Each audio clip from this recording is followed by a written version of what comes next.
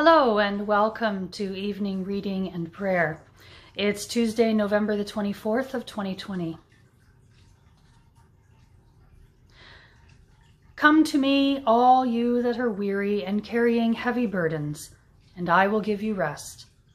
Take my yoke upon you and learn from me, for I am gentle and humble in heart, and you will find rest for your souls. Our prayers this evening are from Celtic Prayers from Iona. Let us pray. As I utter these prayers from my mouth, O God, in my soul may I feel your presence. The knee that is stiff, O healer, make pliant.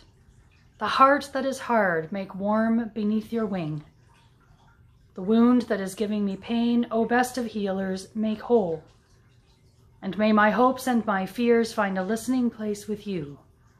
Amen. Our scripture reading is from Isaiah 40, verses 28 to 31. Have you not known? Have you not heard? The Lord is the everlasting God, the creator of the ends of the earth. He does not faint or grow weary. His understanding is unsearchable. He gives power to the faint and strengthens the powerless. Even youths will faint and be weary, and the young will fall exhausted, but those who wait for the Lord will renew their strength. They shall mount up with wings like eagles. They shall run and not be weary. They shall walk and not faint.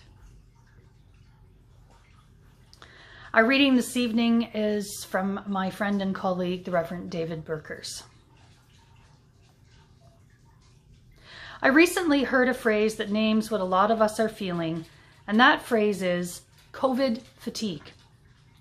Fatigue is an actual symptom of COVID-19, but this refers to what people are feeling as a result of having to follow the rules and restrictions of this pandemic.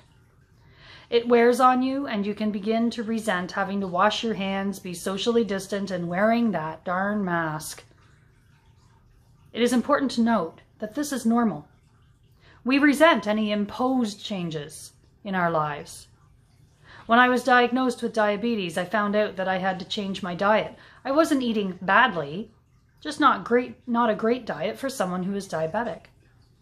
You resent not being able to eat what you want and find yourself cheating sometimes. But we can't cheat with this virus. We have to remain vigilant.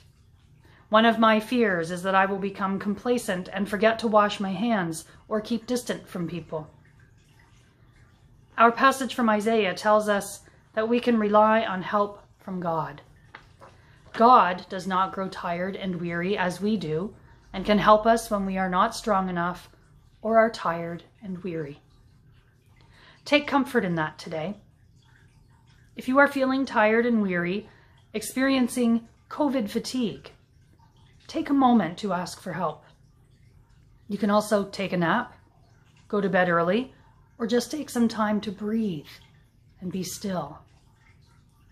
Let your mind, body, and soul be relaxed and refreshed. Amen. Let us pray. O God of the stars and the night skies, may your light be coming through thick clouds this night, on me and on everyone coming through dark tears, on each one in need and in suffering. We recall the events of this day with thanksgiving for the joys, with pleas for comfort for the sorrows, with the need for healing for the hurts and brokenness we see in the world. Within our own communities, the communities of our families and friends, and throughout the world, there is pain. There is conflict. There is devastation, oppression, and injustice. We lift it all to you, O Lord, for your healing hand. Hear our silent prayers as we reflect on this day.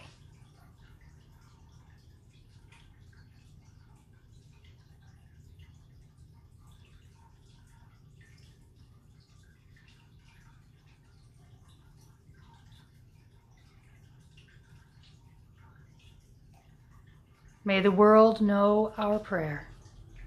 Christ stands before me, and peace is in his mind. Sleep, O sleep, in the calm of all calm. Sleep, O sleep, in the love of all loves. Sleep I this night in the God of all life. Amen.